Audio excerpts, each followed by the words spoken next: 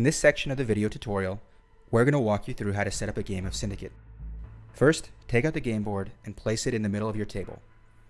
Place a clear cube on the round track in the 1 box. You'll use this cube to track round progression throughout the game.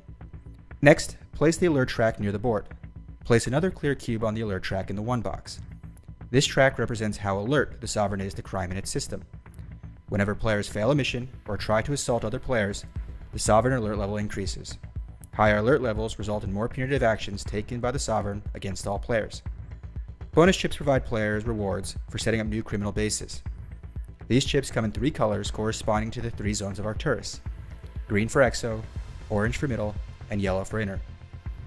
Sort the bonus chips into 3 piles by color, reward side down, and shuffle each pile separately. Place 1 face-down green Exo bonus chip in each of the 6 corresponding Exo placeholders. Then place 1 face-down orange middle bonus chip in each of the 9 corresponding middle hex placeholders. And finally, place 1 face-down yellow inner bonus chip in each of the 3 corresponding inner placeholders. Place the leftover bonus chips back in the box. Now we're going to set up the Sovereign card deck. Take the Sovereign cards out of the box and look for the beginning of the end card. Set the beginning of the end card aside and shuffle the remaining Sovereign cards face down. Draw 2 Sovereign cards and shuffle together with the face down beginning of the end card. Draw 4 more Sovereign cards and place on top of the first 3 cards. Finally, draw 1 more Sovereign card and place at the bottom of the new deck. Put the leftover Sovereign cards back in the box. Place the Sovereign card deck in the corresponding placeholder on the board. The Sovereign deck should now have 8 cards in it, with the beginning of the end card somewhere in the 5th, 6th, or 7th position. Remove the operation cards from the box and shuffle together. Deal out 4 cards for each player and leave aside. Place the remaining operation card deck into the corresponding placeholder on the board. Also place the advanced tech card deck and the base card deck in their corresponding placeholders on the board.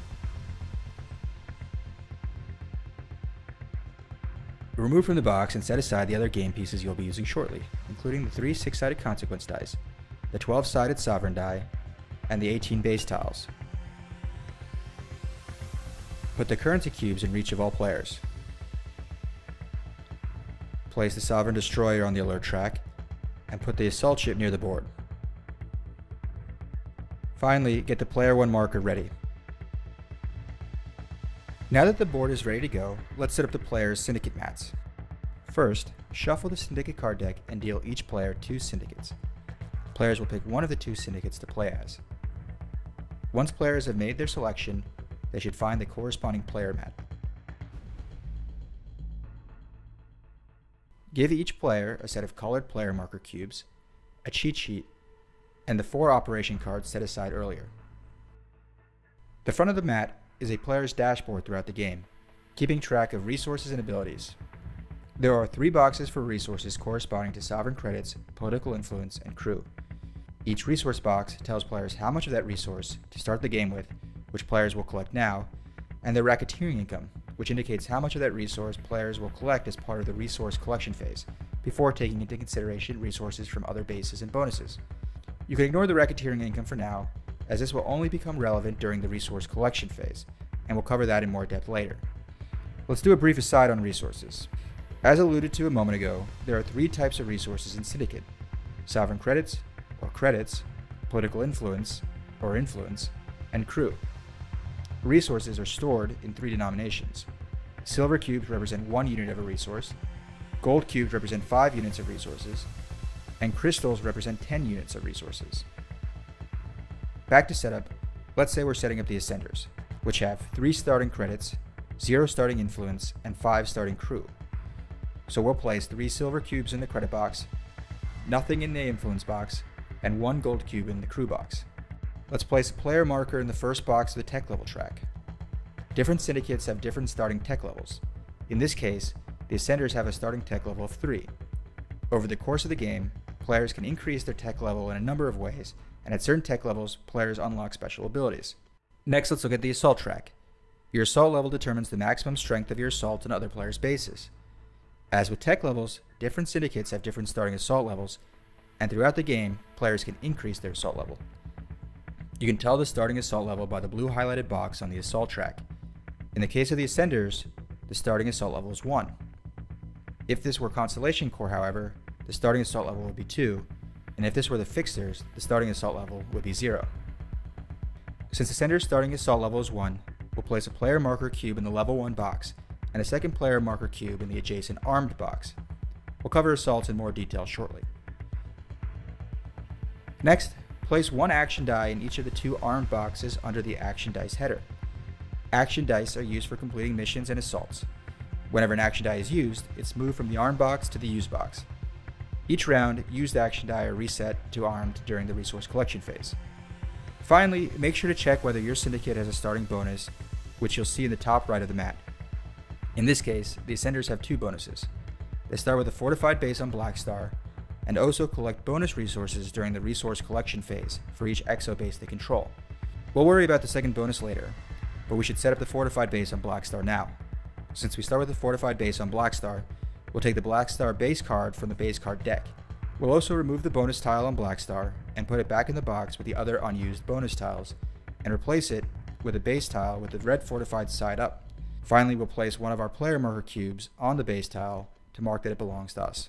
We'll talk about buying and fortifying bases in more detail later. Once every player has set up their respective player mats, roll the 12-sided sovereign die to see who goes first. The player with the highest roll gets the player 1 hex, indicating they are the first player to act in the first round. With that, setup is complete and you're ready to get started. Although not necessary, we recommend nominating an archivalist, who will act as a banker and oversee sovereign cards and resource collection.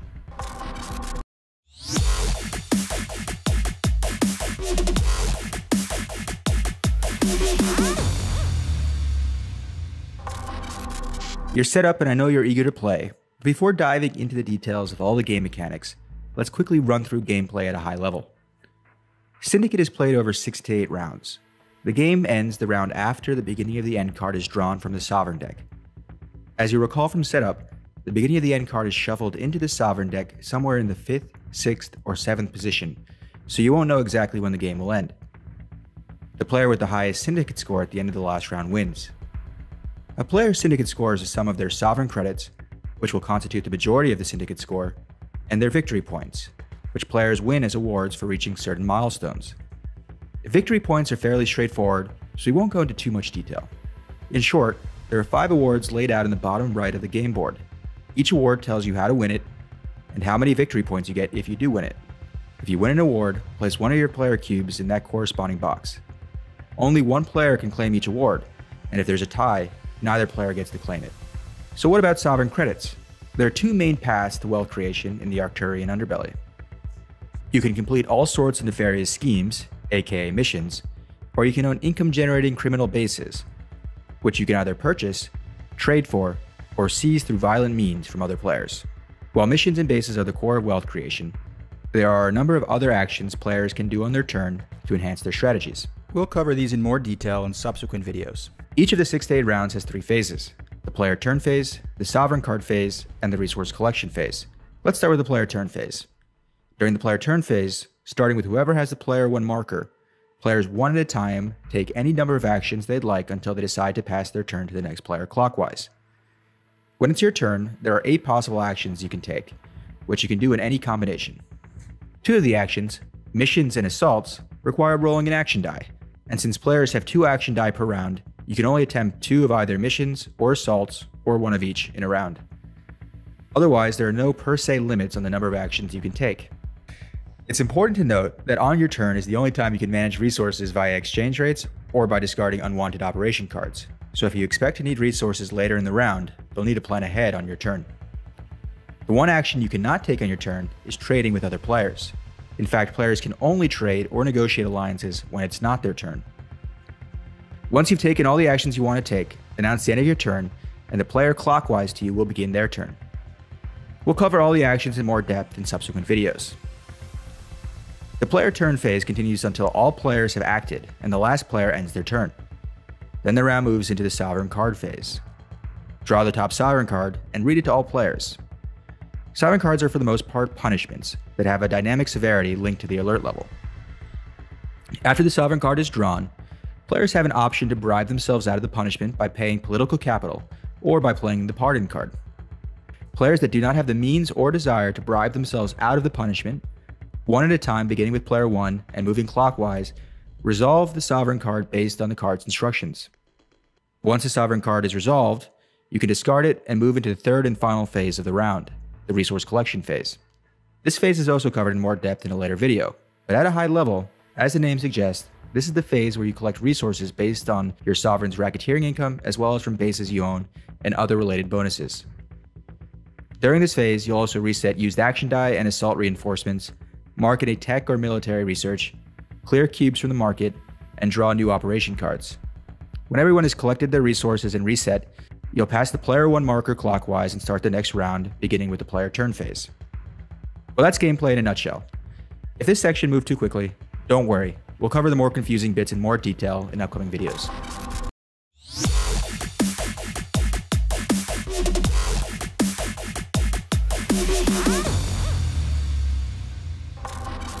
This section of the tutorial provides a deep dive into bases, the other key source of resources. You can acquire bases in a few ways. On your turn, you can pay for a base, assuming that territory is unoccupied, or if another player has the base you want, you can attempt to steal it from them via an assault. Also, when it's not your turn, you can trade for bases, as with anything else. To buy a base on an unoccupied territory, it's as simple as determining the cost, which will be printed on the base card, taking the bonus tile from the territory, if there's still one there, placing a base tile with the unfortified side up, and placing your player marker cube on top to indicate it belongs to you. If you so choose, you can pay an incremental cost, which is also stated on the base card, to fortify your base. You can also fortify through certain advanced tech bonuses and bonus chips. The advantage of fortifying your base is that it makes it more difficult for players to steal it from you in an assault, which we'll cover in more detail in the assault section, and it also makes it more difficult for the sovereign to seize it from you in a crackdown, which we'll cover in more detail in the sovereign card section. Finally, as you recall from the mission card section, fortifications will reduce rewards from robbery missions against you. You do not need an action die to buy or fortify a base. When you own a base, you'll collect resource income as specified on the base card each round during the resource collection phase. Note that bases in the middle and inner zones have negative crew income, which means to keep these bases up and running, you'll have to pay in crew each round. If you can't afford the crew cost, you'll flip over that base card and you won't collect other resources or bonuses from it. Also note, since you can only exchange resources on your turn, you'll need to plan ahead to make sure you have enough crew during the resource collection phase to pay your crew cost. The cost and income per round are the same for all bases in a given zone, and these values are posted on the player cheat sheets for quick reference, so you don't need to shuffle through all the base cards before making a purchasing decision. Some bases will grant the owner special bonuses so long as they own them. Mining centers, which are identifiable by the pickaxe symbol, grant players extra wildcard resources during the resource collection phase. Research stations, which are identifiable by the microscope symbol, provide tech research, and owning these bases is one of the few ways you can increase your tech level throughout the game. Each round you own a research station, you'll add a player marker cube in one of the designated research spots. When all the research spots are filled, on your next turn, you'll be able to clear the research and increase your tech level. The research process then repeats so long as you own the base. Military installations, which are identifiable by the chevron symbol, have a couple bonuses. These bases generate military research, much like research stations, except when you fill up the military installation research, you'll increase your assault level instead of your tech level. Military installations also provide temporary fortification benefits to adjacent bases connected by the red beam. Say for instance you own both Cedo and Etna, you'll be able to place a player marker cube in the designated protectorate box. Now, Etna is effectively fortified against player attacks, so long as you still own Cedo. However, don't flip the Etna base tile to the fortified side, because this fortification bonus is only temporary. Note that tech and military research does not transfer in the event a base trades hands in an assault. Finally, there is one casino moon, Honos. Owning a base here grants you extra luck in a mission roll. Anytime you roll for missions while you own the base on Honos, you can add +1 to your roll, effectively increasing your odds of success on all missions.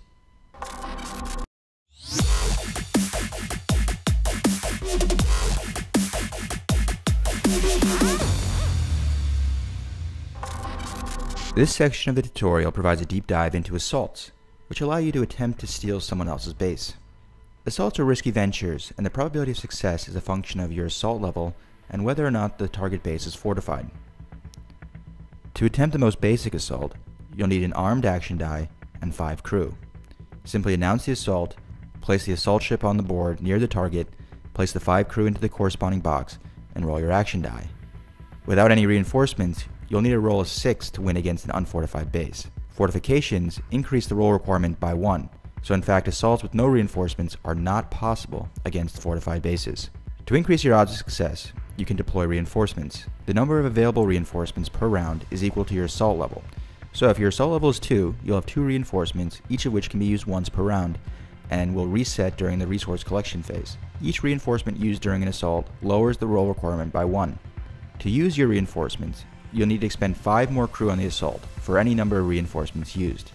In other words, that additional 5 crew stays constant whether you're using 1 reinforcement or 4. Say we're continuing this assault on Kafka, and we have an assault level of 2, and we're going to use both reinforcements now.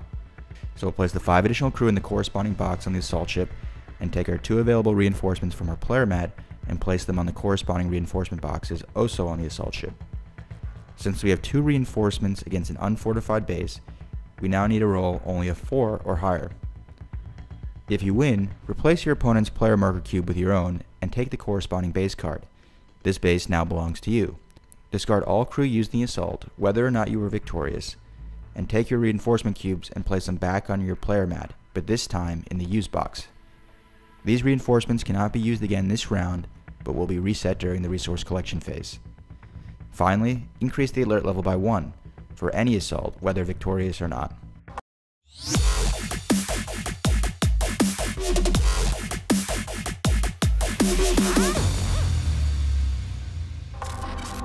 This section of the tutorial provides a deep dive into mission cards, one of the key ways for players to generate resources throughout the game. Mission cards are one of 2 types of cards in the operation card deck. Sleepers are the other type, but we'll cover those in another video.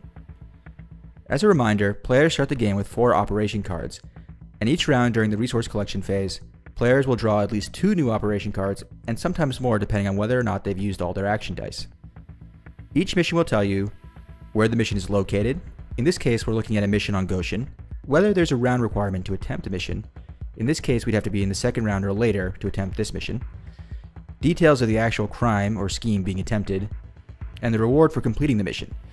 In this case, successfully completing this mission will reward you 7 credits, 4 influence, and 6 crew, which you'll collect from the bank. To attempt a mission, players roll 1 of their unused action die. The right side of the mission card will tell you what you need to roll to successfully complete the mission.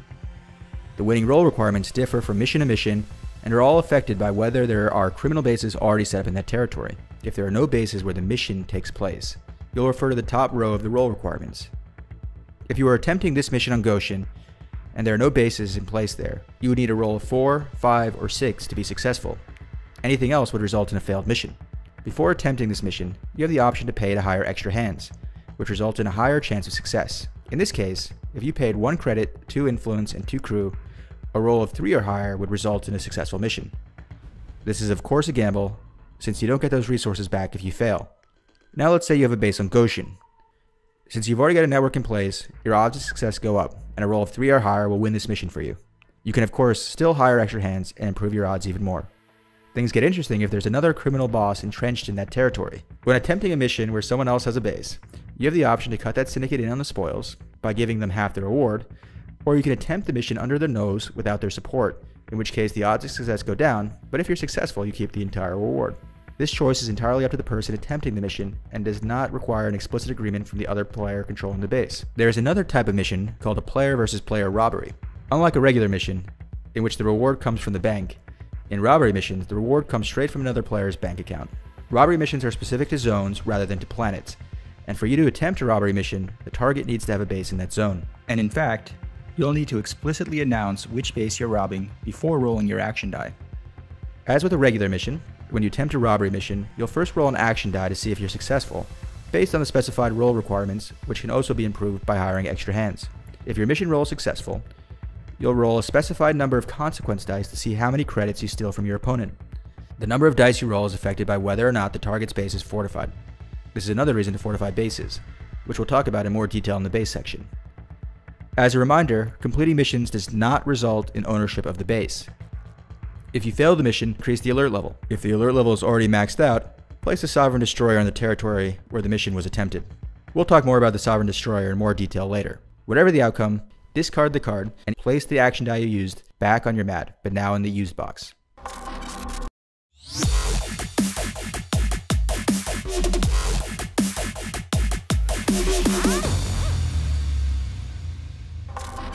Let's quickly chat about sleeper cards. Sleeper cards, which are part of the operation card deck, are effectively traps that you can activate on your turn and spring at any other point in the game. To activate a sleeper card on your turn, simply place a sleeper card face down in the sleeper card placeholder on your player mat. Activating a sleeper card does not require an action die, but you can only have one sleeper card active at a time. So if you have another sleeper card already in your sleeper card placeholder, you need to either play it or burn it before you can play a different sleeper card. Once a sleeper card is activated, you can play it at any time appropriate for that sleeper.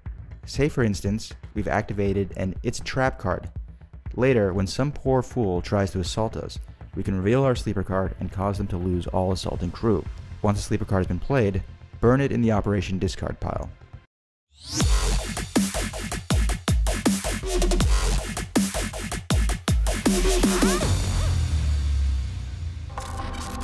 Now let's talk about the other actions a player can take on their turn, which we would describe as support functions that support your primary strategy. Say you're in a hurry to increase either your tech level or your assault level, and you don't have time to complete base-related research. You can purchase a skill increase in the market. There are separate markets for assault and tech level increases, and separate tracks for each player corresponding to their color. The cost of purchases, which is always in sovereign credits, increases as you make more purchases in a round. Say the red player wants to purchase a tech increase. Their first purchase will cost 5 sovereign credits, and they'll mark the purchase by placing their player cube in the corresponding box. Next, the red player wants to purchase an assault level. This will cost them 6 sovereign credits, and once again, they'll mark the corresponding box. Finally, the red player wants to purchase another assault level increase. Since the first box in the red player's assault level market is filled, the next assault level purchase will cost 12 sovereign credits. During the resource collection phase, players can remove 1 cube from either market. In this case, the red player is removing their cube from the tech level market. On their subsequent turn, a tech level purchase will cost the red player 5 credits, and assault level market purchase will cost 18 credits. During their turns, players may also exchange resources for one another on their player mats. The exchange rate is set out on the player mats as follows. 2 sovereign credits may be exchanged for 1 influence or 1 crew. 3 crew may be exchanged for 1 influence, and 3 influence may be exchanged for 1 crew. If players have operation cards they don't want to play, they may burn them for 1 resource of their choosing. Players collect bonus chips when they're the first player to set up a base on a new territory. Some of these bonus chips provide temporary bonuses, while others permanently improve players' abilities after they're played. These bonus chips may be played at any time on that player's turn, and may be held to be played on a future turn. After a bonus chip is played, discard them back to the box.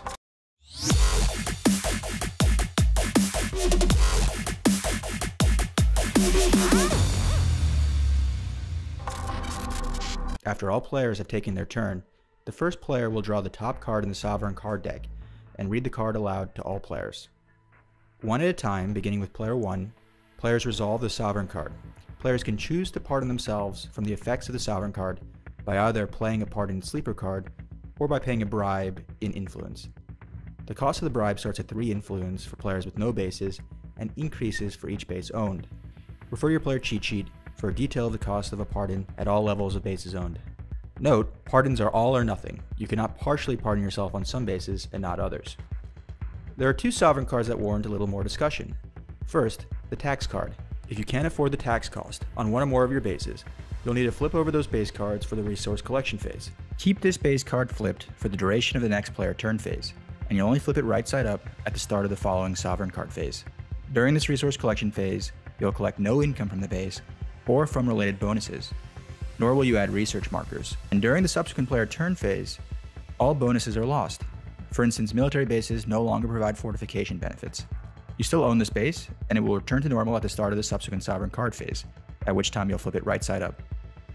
Let's also talk about crackdowns. During a crackdown, players will select 1 safe zone base. If players only have 1 base or fewer, they do not need to roll for a crackdown. For everyone else, 1 at a time, players will announce which base they're rolling for and roll a 12-sided die.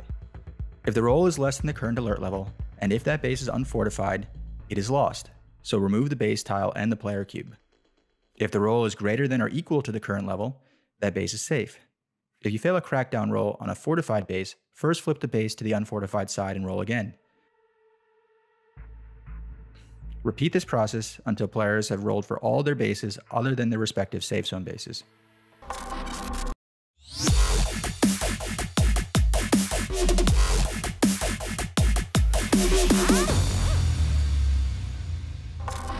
The last phase of each round is the resource collection phase.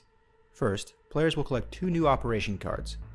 If any players have unused action dice, they will collect 1 extra operation card for each unused action die. So players will collect between 2 and 4 new operation cards each round. Next, reset all used action dice and reinforcement markers to armed. Now, players will collect resources, which will come from 3 sources. Racketeering income, which is a player's minimum level of income and stays constant throughout the game. Each player's racketeering income is different and set out on their resource collection boxes on their player mat. Second, players will collect income from bases. The income for each base is set out on that base card. Note that bases in the middle and inner zones have negative crew income, which means that you'll need to pay crew to maintain this base. If you do not have enough crew to cover the cost for a base, you'll need to flip that base card over for the remainder of the resource collection phase and subsequent player turn phase. Do not collect resources or place research. All bonuses related to that base are temporarily lost.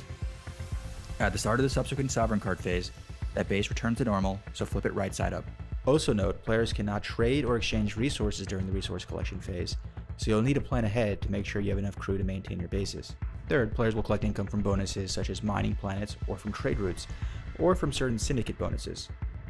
Note that if a base card is flipped, you do not collect bonuses related to that card. For instance, if 1 planet out of a trade route is flipped, you no longer collect the trade route bonus. Once players have collected income, then add player cubes to the research planets.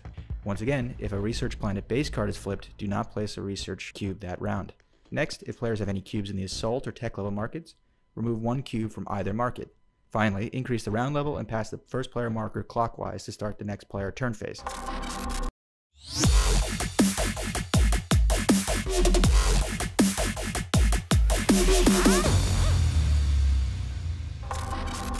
Now you have a handle on the basics, so let's talk about a few advanced topics. Advanced tech cards are skills players can unlock by increasing their tech levels. At tech level 8, players can choose 1 class 1 advanced tech card, and at tech level 10, players can select either a second class 1 advanced tech card or a class 2 advanced tech card. The skills awarded by advanced tech cards are permanent and are only lost if advanced tech cards are traded to another player. Players may trade with one another throughout the game during the player turn phase, when it's not their turns. So for instance, if it is the red player's turn, the blue, green, and yellow players may trade with one another. But as soon as the red player passes their turn, blue may no longer participate in trading until after their turn. Anything can be traded, including bases, mission cards, bonuses, and even future alliances.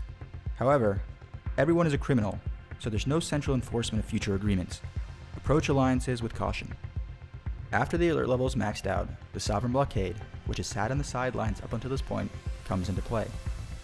Anytime a mission is failed with the maxed alert level, the blockade is moved to the base corresponding to where the mission was failed. The base with the Sovereign Blockade will no longer provide bonuses, including military protection bonuses or casino bonuses. Further, if the blockade is present during the resource collection phase, that base will not generate resources.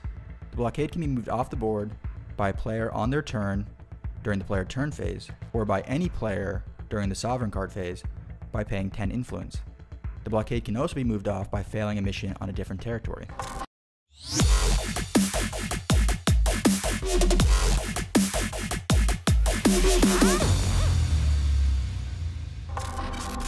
After the beginning of the end card comes out, the game ends after the following round. So the final sequence is beginning of the end card, resource collection phase, the last player turn phase, the last Sovereign card, and 1 final resource collection. After final resources are collected, the winner is the player with the highest Syndicate score, which is the sum of their Sovereign credits plus victory points from awards.